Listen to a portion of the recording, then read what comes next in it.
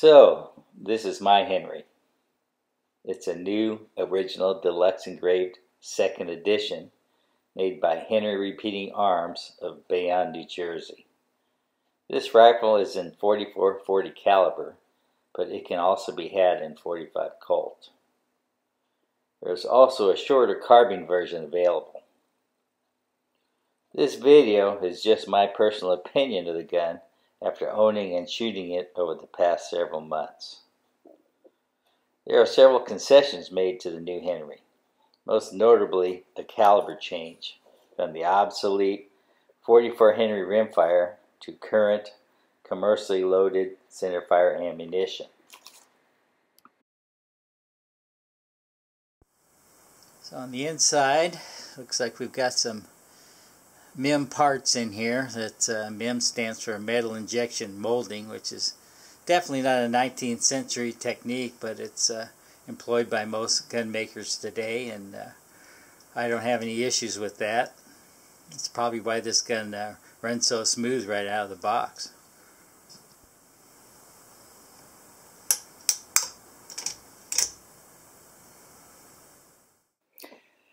There are several major differences to the Henry than on the later Winchesters. Most notably, the open magazine tube and the exposed follower that prevents the installation of a wooden forestock.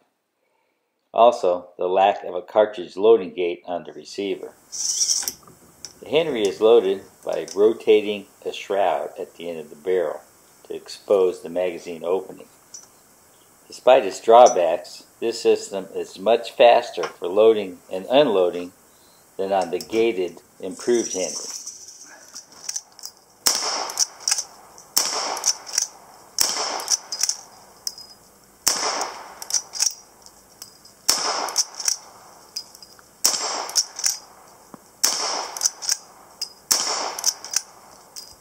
As far as safety mechanisms go on this gun, it's kind of sparse, which is fine with me. This gun was designed in the 1860s when there weren't a lot of personal injury lawyers around, and people realized that guns were dangerous and handled them accordingly.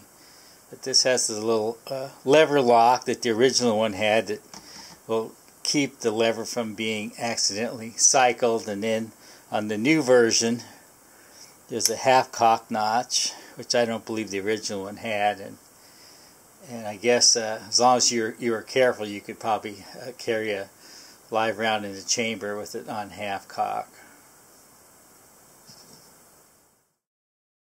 Since the new Henry has a hardened brass receiver and modern high-strength steel barrel and magazine, I'm going to load the ammunition with smokeless powder and cast lead bullets.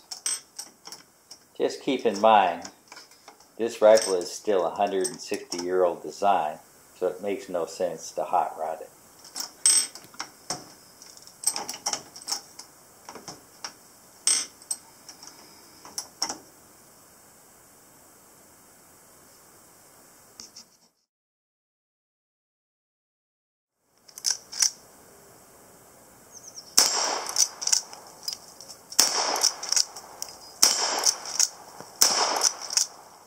So, in conclusion, I'm very happy with my new Henry. The fit and finish on my rifle is flawless. The brass receiver and the one-piece barrel and mag tube are highly polished. The figure in the walnut stock is spectacular.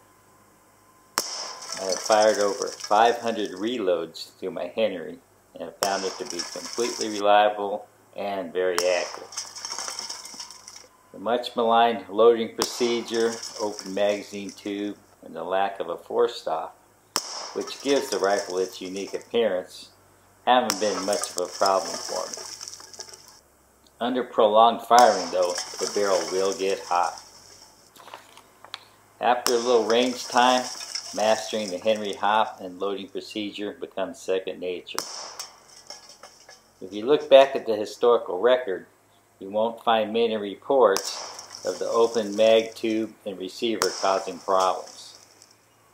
The only recorded incident I could find of a mag tube being dented was caused by being run over by stampeding horses. So, It seems back then as now, if you keep in mind the gun's design limitations and operate and maintain your rifle accordingly, you won't have any problems. This Henry is a little more spendy than its imported counterpart. But if you check on Gun Genie, you might be pleasantly surprised how much lower the street price is compared to the MSRP.